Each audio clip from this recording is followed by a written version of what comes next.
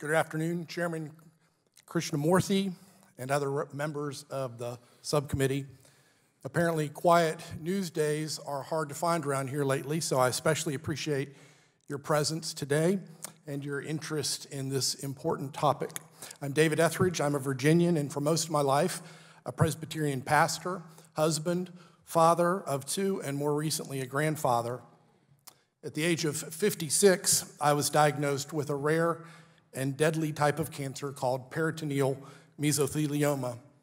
Because the only known cause of mesothelioma is exposure to asbestos, my doctors and others quizzed me about my potential exposure. They asked about the places that I had worked and lived and schooled, where my family members worked, which dorms were my home during my stay at the College of William & Mary.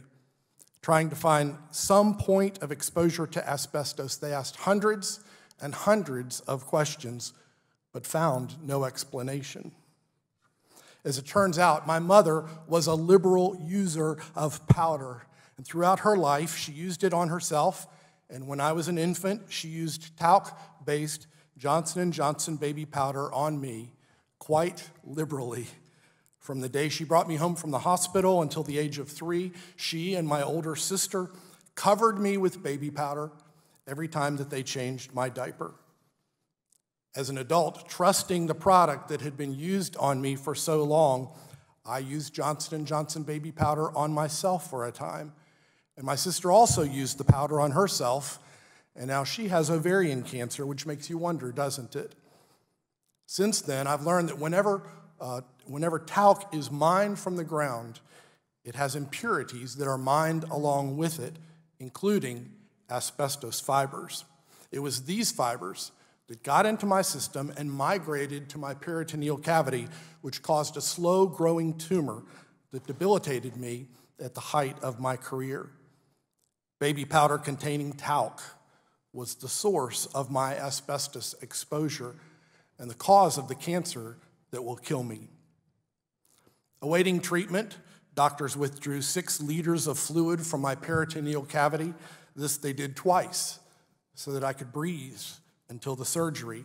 And then I came here to the MedStar Washington Hospital Center, where Dr. Paul Sugarbaker performed an 11-hour surgery on me, removing my spleen, my entire colon, the tail of my pancreas, and 6.5 pounds of cancer.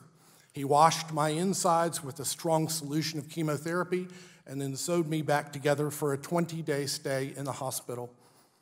On my 57th birthday, they sent me home with a tube in my arm for the liquid food and antibiotics that would keep me alive for the next month, after which I endured 15 weeks of chemotherapy and rehabilitation and total exhaustion. I lost 50 pounds.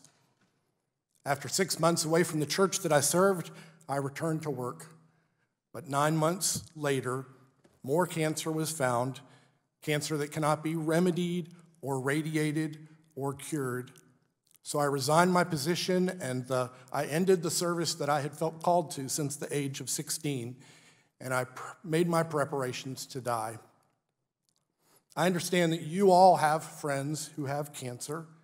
I realize that 1,600 people die every single day from cancer, and I'm thankful that mesothelioma has not yet taken my life, but cancer was caused by a product that is used on the most vulnerable members of our society, infants.